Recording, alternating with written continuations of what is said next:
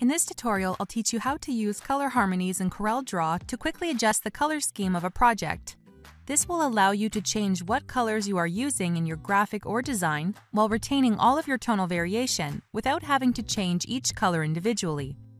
Color harmonies also make it really easy to experiment with different color schemes to get just the look you want.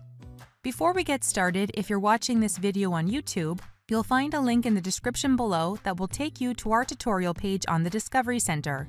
Here you can download a written copy of this tutorial to follow along. Let's get started.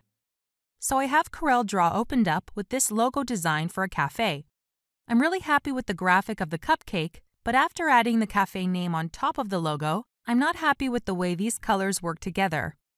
I want to make the cupcake have bright pink and blue colors to match the cafe name. Rather than individually having to change all the color variations within this graphic, I can use color harmonies to change the color scheme, but still maintain the tonal variation. To do this, go to Window, then Inspectors, and then select Color Styles. Or you can simply press Ctrl+C on your keyboard.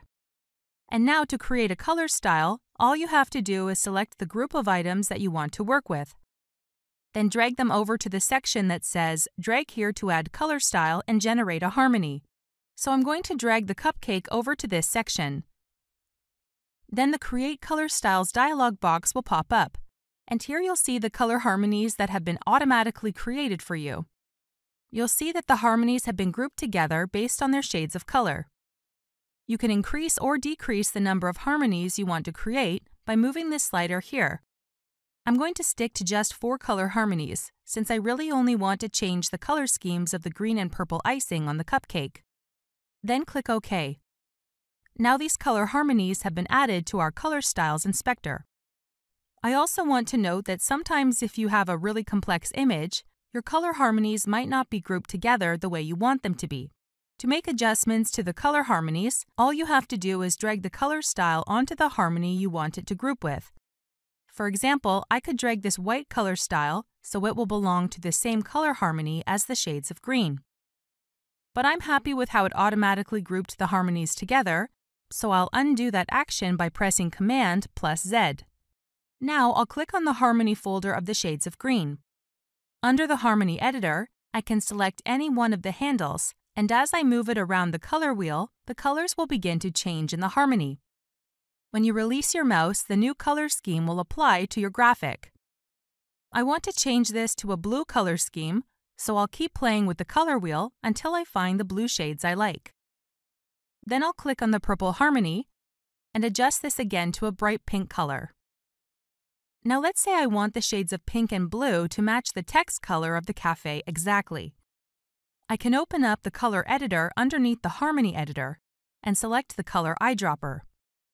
Then I'll click on the color of the text I want to use. And you can see that it's now been applied to the color harmony. Underneath the color wheel, I can adjust the slider to change the brightness or darkness levels of the shades. And now, for fun, I'll choose the largest color harmony of browns and yellows, and play around with the color wheel to see different looks I can experiment with for the outline of the graphic and the cupcake base. Finally, to be even more precise with your color selection, you can independently move the handles to change a singular color style within the harmony. You'll notice that the selector rings here are all double rings, and clicking one of them and moving it will move all in harmony as we've just been doing. However, if you click one of the selector rings a second time, you'll notice that all the other selector rings now have a single ring. The one that you clicked will be a double ring.